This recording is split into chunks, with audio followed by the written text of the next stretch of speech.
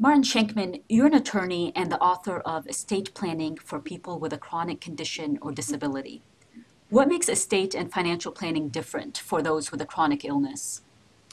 Everything you do when you have a chronic disease is different than the planning that somebody without that challenge should be doing. Things are different. So for example, if you're doing financial planning, which everybody needs to do, if you do a budget, many budgets are done based on assumptions that are fed into computer models. Those assumptions may not work for you. You may have additional costs for a home health aide. You may have additional costs for a reader to help you read documents for your business. There could be a whole raft of things that are different. You may have far more than the average medical costs.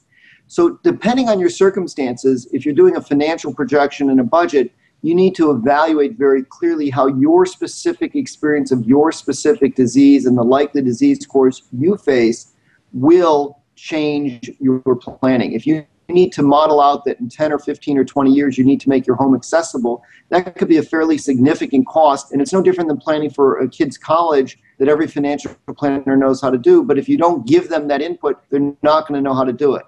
So from an upbeat perspective, if you have a health challenge and you plan accordingly, you may be fine. But if you don't plan accordingly and you just revert rather to the sort of general assumptions that the average person may use, it's like that average 2.3 kids that proverbial family has, it just doesn't work. When you do estate planning, and hopefully we'll get into this a little bit more in the other couple of questions, you need to modify the documents that you do so they make sense for your challenges. A generic off-the-plate document just may not do what you need.